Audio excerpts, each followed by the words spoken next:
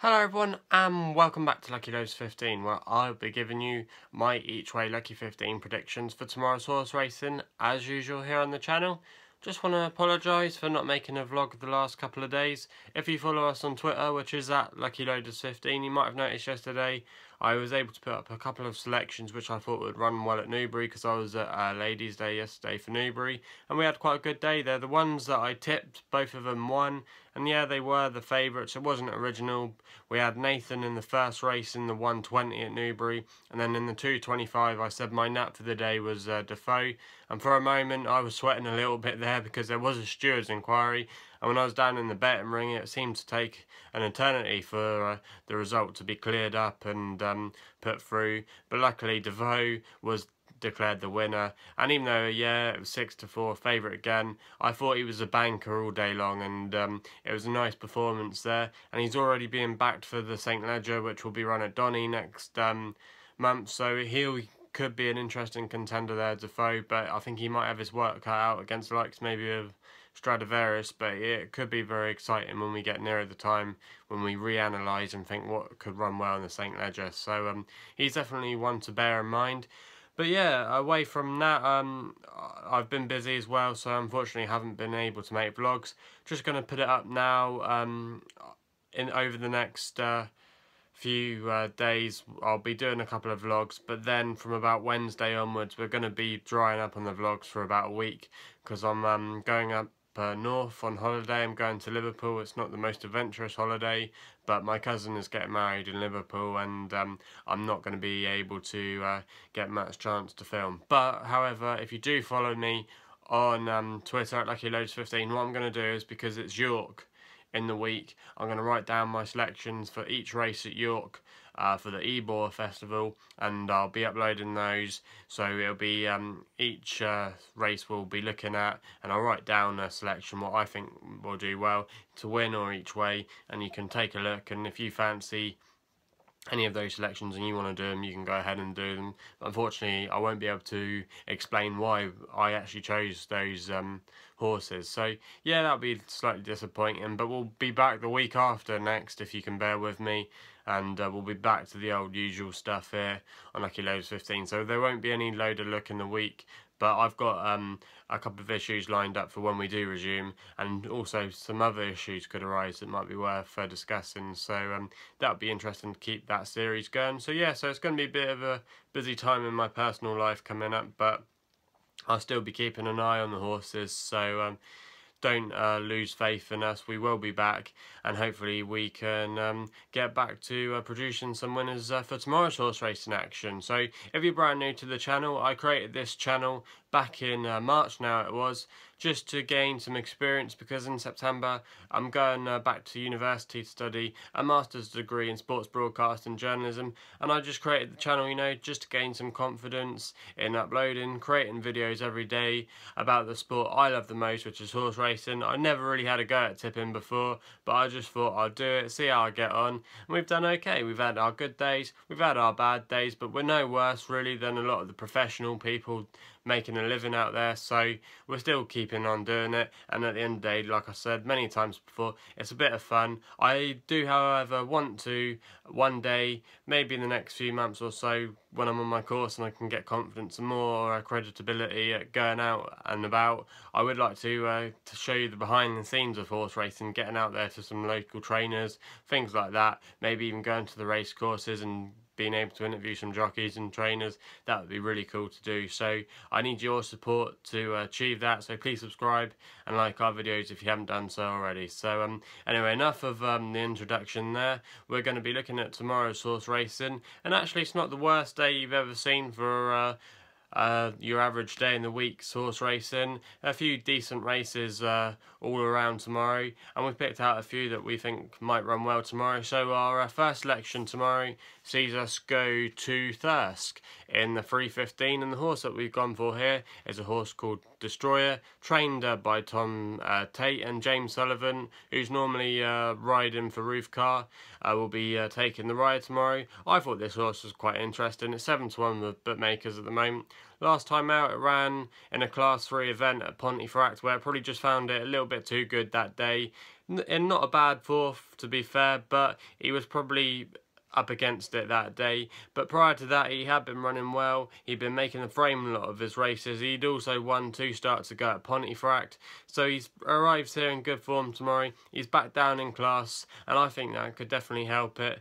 There's quite a few weak horses in this race, and I thought he was very hard to discount, and I thought at a price 7 to 1, that was quite a fair price. You could argue that he's top weight tomorrow, but he's been racing off similar weights before where he's been running well, and I thought he could definitely favour more conditions in his favour tomorrow. So that's going to be our first selection there. I know it's a bit of a wild out there one, but I thought Destroyer definitely had a chance of making the frame tomorrow in that race on the 15 at Thirsk. So that's our first selection done. We then go on to our second selection, which sees us go to Lingfield, and this is going to be our nap for tomorrow. If you're familiar with this channel, you know that I tend to do a nap and a long shot for each one of these vlogs, and this is my nap tomorrow on the 4 o'clock. And I know it's not very original, but the horse that we're going for here is Harba. Currently evens with bookmakers at the moment, but it'd be interesting to see how the market reacts overnight and how we get nearer the time. This horse is by Frankel. It's a fillies race tomorrow, and there are a couple of good creditable opponents tomorrow. The Mark Johnston horse, I can't remember the name of it now, I think it's called Peach Melba or something like that. It's probably the main danger to this horse tomorrow, but Harba arrives here in absolutely great form. It's going for a 4-timer tomorrow, and at the start of its career this horse maybe been a bit underestimated, but he's definitely, or I should say she, because this is a race for fillies tomorrow, has been improving. 2 starts ago she absolutely wiped the floor with everything at Sandown, winning by 7 lengths. It's trained by William Haggis, who I have a lot of time for. I think he's a great trainer, William Haggis. I don't think he gets enough plaudits he deserves. Ryan Moore, we all know about Ryan Moore, his qualities, what he'll bring tomorrow for this horse. It will be taking the ride tomorrow. It's evens currently at the moment, and I thought that could be a banker tomorrow, and I can't really see it losing the race tomorrow. So that's going to be our second selection there in the 4 o'clock at Lingfield. But let us know if you've got any other fancies in that race. Probably, like I said, the Mark Johnston horse is the one that could be the danger, but let us know what you think on that race there, or if you just think I'm absolutely being crazy as well and just going for the favourite there, and it probably won't win. So just see what you say and post your comments on the comments box below about that selection. So our third selection for tomorrow then sees us go to the evening meeting at Windsor, where there's a few good decent races on there tomorrow, and the third selection we go to tomorrow at Windsor is in the 650, which is quite a wide open race. This is like a qualified race that horses have qualified for, and it's over, I think it's 5 or 6 furlongs tomorrow, and I thought the horse that I've selected here, it's my long shot for tomorrow, but it did qualify for this race, winning at Windsor, and this horse is called Ice Age, who's trained by Eve Johnson-Horton, and she's got a very good record at this track, especially this season. She's been getting a lot of winners, and Ice Age has been running here a few times, and he's made the frame in a lot of those starts. He's currently 9 to 1 with bookmakers at the moment. Edward Greatorex, conditional jockey, takes the ride tomorrow, but I don't think he's too far from rounding out his claim now. He's able to use £3 here tomorrow, and I thought that was definitely a good aid for this horse, and I thought I had a good chance of making the frame here tomorrow. There's quite a few horses that could potentially win the race, and I thought this was one of them, Ice Age, and I thought that his course and distance form especially could prove essential around here, and he could race handily tomorrow and at least definitely make the frame. So I thought 9 to 1 wasn't a bad price there, and it'll be interesting to see how that race develops tomorrow. Our last selection tomorrow sees a stay at Windsor, and this was nearly my nap, but I just thought that Harba was probably more of a banker, if I'm honest, so that's why I napped it. But I thought this horse had a great chance tomorrow, what I'm just about to tell you about in the 720 at Windsor. It's a horse called Beck and Cool, trained by Henry Candy, who's been having a good season this season. Georgia Cox takes the ride, who actually won a big race the other day at Newbury, where I was at. It was a really good performance by Georgia. She's a conditional jockey again, and she'll be able to use her £5 claim here. I think she's definitely, probably you could argue, behind Josephine Gordon. Then you might say Holly Doyle is the next best up-and-coming female rider. We all know about Hayley Turner, obviously, but I'm just saying currently riders out there that are up-and-coming. You could argue Georgia Cox and Jane Elliott are kind of in that next wave, if you will, or you might want to argue that they're better than Holly Doyle, because arguably Josephine is the best female rider around at the moment.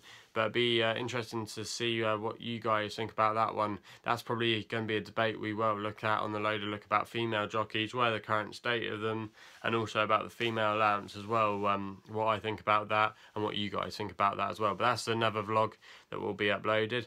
But like I was saying, I think Georgia Cox is a very good and up-and-coming jockey. This horse has been running very well, to be fair to it. Last time out, I think you could forgive its run. It was on soft ground at Lingfield, which conditions don't tend to suit this horse on soft ground. He should have his conditions up for him tomorrow. The ground should be a lot drier than what it was last time out. He had also won at Lingfield a few starts ago, and he'd been making the frame in most of his races, finishing second, third, fourth, so he's a very consistent horse, and I thought the £5 claim tomorrow would definitely help this horse, and that's why I've gone for it there in the 720 at Windsor.